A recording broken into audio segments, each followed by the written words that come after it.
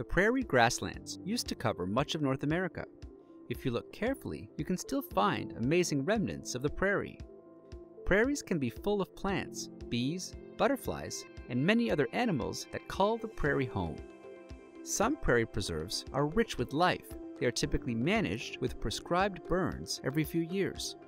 A prescribed fire is set and controlled by trained managers.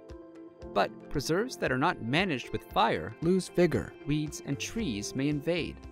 The prairie plants disappear, and prairie animals can't live without their habitat. How does fire keep plant populations from local extinction? Scientists and land managers don't know the whole answer, but they do know that fires help plants either survive or reproduce. To better understand how fire affects plant reproduction, scientists from the Chicago Botanic Garden followed the flowering and mating activity of coneflower plants in a prairie for 21 years. These individual plants lived many years, but didn't flower every year. Whether a plant reproduced successfully depended on which year it flowered. Consider a typical plant in a typical year. It has potential mates, but most are far away, and sometimes plants are not able to mate at the same time. Bees still visit the flowers, but little pollen is transferred, and this plant produces few seeds.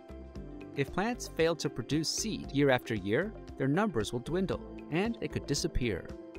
But consider this same plant in a year after managers burn the preserve. Many more potential mates are flowering nearby. Timing becomes synchronized. When bees visit, they efficiently pollinate. So this plant produces many seeds, and new plants emerge and grow, ensuring the population will persist.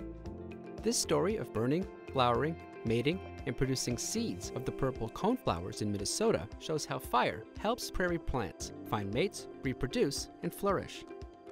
Fire probably helps many plant species in the prairie and in grasslands and other habitats around the world.